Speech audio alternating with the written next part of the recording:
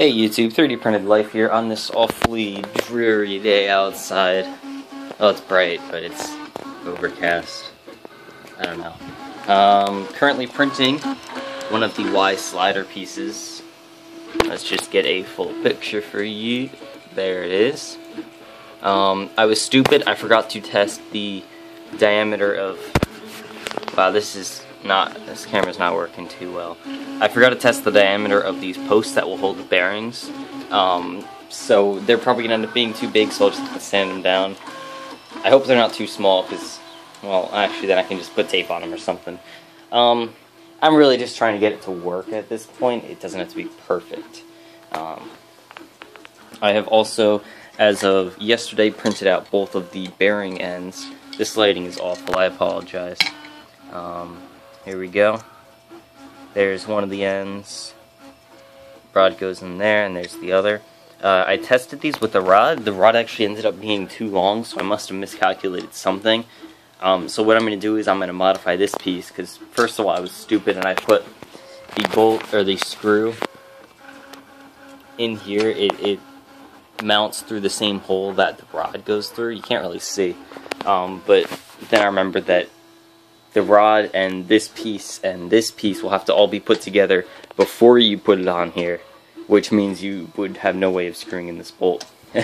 So I'm going to redesign this piece to have both a deeper hole distance, and also to have screw mounting like this, where there's a hole for the Allen wrench.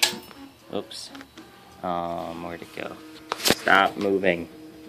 There's a hole for the Allen wrench there, but the bolt is actually inside, and it comes through this hole. Yeah, lighting is really bad, I'm sorry.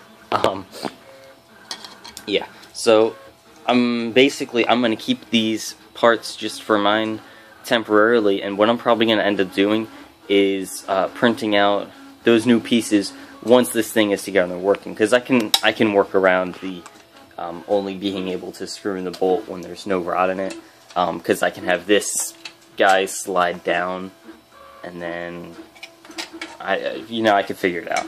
I also printed out a bunch more of these guys. I haven't put in any except for the one, just to kind of test the fit of this guy. Also, these have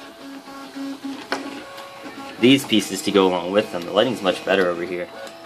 Which goes in this hole with the bearing on it, obviously, and then it swings around and it screws in through a hole there, and there's a nut in that piece.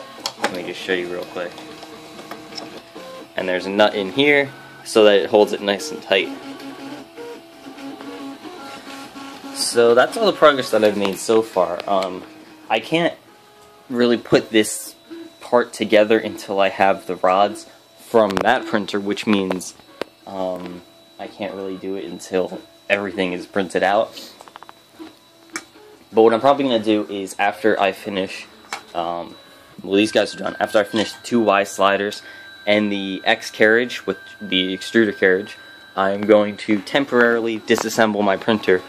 Pray to God I can put it back together, and I will throw everything together, bolt it all together, hook up the belt, print out some pulleys, or hopefully I'll get the ones in the mail by then, and at that point I will also edit the firmware on the printer board and test it to make sure that this whole thingy works and that it's rigid. And that would be the entire XY.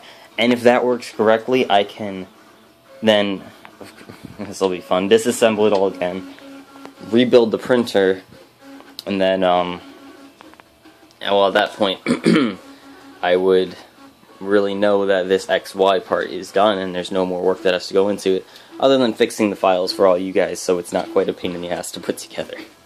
At that point, I will start working on the Z-axis, which will be a challenge in and of itself.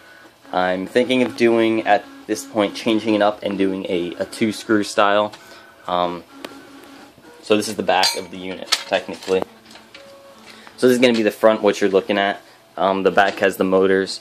I'm thinking of putting 2 Z screws, one here, and having, not sure how I'm going to do it exactly, but then, you know, have a thing in the middle. But the benefit to that is I can get a relatively large build platform and just have it mount directly to those plastic parts that are holding the flange bolts, or even screw those flange bolts, the flange nuts I mean, into the bed itself with a hole in it, and that would be even better, even more rigid. I would just have to figure out a way to mount the bearings to the bed. So yeah, still a bit of work to be done, but I am definitely making progress, especially as far as the XY system goes. I mean, once this Y piece prints, I just gotta verify it works, prints the mirrored version, and then I gotta finish up the extruder carriage and print that. So I'm hoping that all the parts for this XY will be printed by, what's today, Thursday? I'd say printed by Saturday, and then Sunday, if I'm not doing anything, I can work on destroying that to make this. And if that all works, I would be a very happy camper. And I'm sure many of you guys would be too if you're waiting for the kits and files.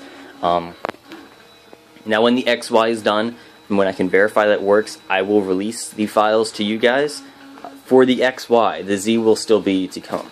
At that point, I'll also release a working bill of materials. I'll put it on Google Drive so I can update it whenever. And that's pretty much it. So hopefully by Sunday or Monday, you guys who want to do this whole thing on your own can start printing out parts for yourself. The Z-axis may take another week or two after that point to get finished, but I guess I'll just have to work on that and see how it goes. Alright, thank you all for watching. Stay tuned and subscribe for more updates. I will try to be doing one once the two Y sliders and the X thing are done, and then I'll do one when the whole thing is assembled, of course, because I know you're all going to want to see that. I mean, the XY is assembled. So that's pretty much it for now. Thanks for watching. I'll see you later.